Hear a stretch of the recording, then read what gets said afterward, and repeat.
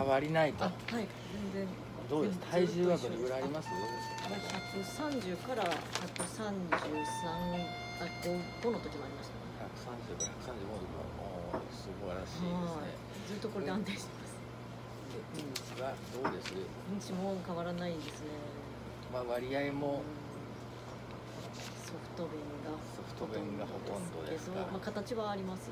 形はあるけどソフト弁ね。はい。でも遺伝系はまあまあですよね。まあこれが一番大事なんだよ。だからあと体重は何とか維持されてるっていうのもいいことですよね。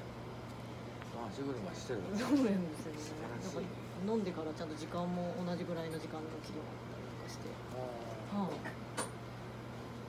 薬を例えば前2週間っていうのを相談した時に、先生水がなくてこれってダメですかね、こういうなんかあんまり成分があんまりないのとか、これなら見つかったんですけど、ちゃんと何にも入ってないと思うんですよね、これみたいなんで一緒かなと思って、これだったらどうかなと思って、いいですよ。いいですか、これで一回やってみようかなと思って、じゃあこれで一回やってみましょうか。はい、わかりました。じゃあ2週間出してみましょうか。はい、わかりました。だからそれと注射器も出しますから、受付で新しい注射器出してきますんで、2.5cc ね。だからその生成水を 2.5cc 吸ってもらって、点紙に入れてください。もう点紙の中に液体が入ってます。でそこに粉が分包されますね。粉入れて、でそこに 2.5cc 容器ももらえるってことですか？そう、容器もらえる。ああ、そこにこの水を入れれば、そうです。で振ってやる。そうです。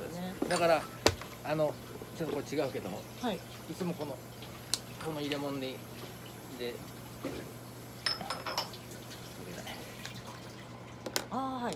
してますよね。だからこの中に液体の分だけが入ってますよ。だからこれごと冷蔵庫に保存しておいてください。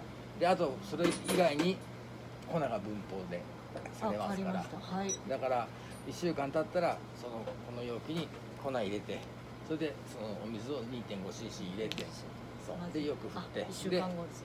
そうです。で溶いてから1週間有効ということで。わかりました。ちょっとやってみます。でそれで A と B とそれぞれ違いますからね。